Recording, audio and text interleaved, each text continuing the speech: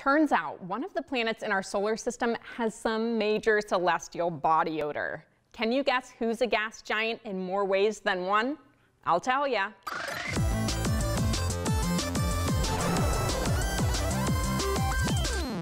Unless you like plugging your nose, you're lucky we don't live on Uranus. Why?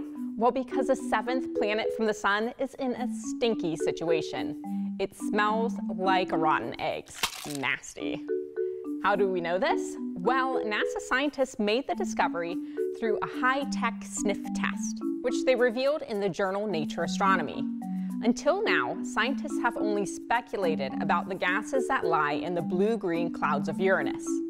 From the looks of it, you might imagine it smells like cotton candy or blueberries. But nope.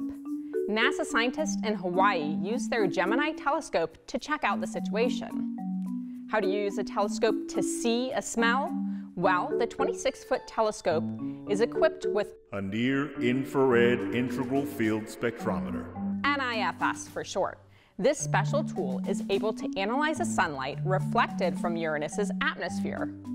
And what they found is evidence of hydrogen sulfide, H2S.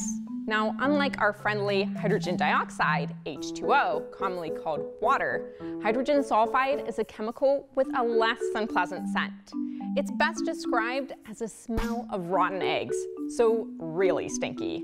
And too much of it can be poisonous for most animals.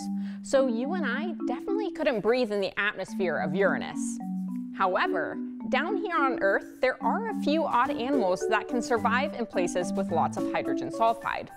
They're called extremophiles. An extremophile is an animal capable of living in extreme conditions, like places that are super hot or under high pressure.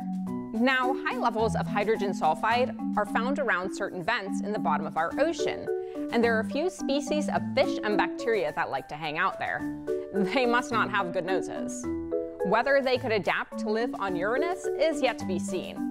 But as for you and me, there are still more dangers there than a stinky smell. Like there isn't enough air to breathe, and it's colder than minus 300 degrees Fahrenheit.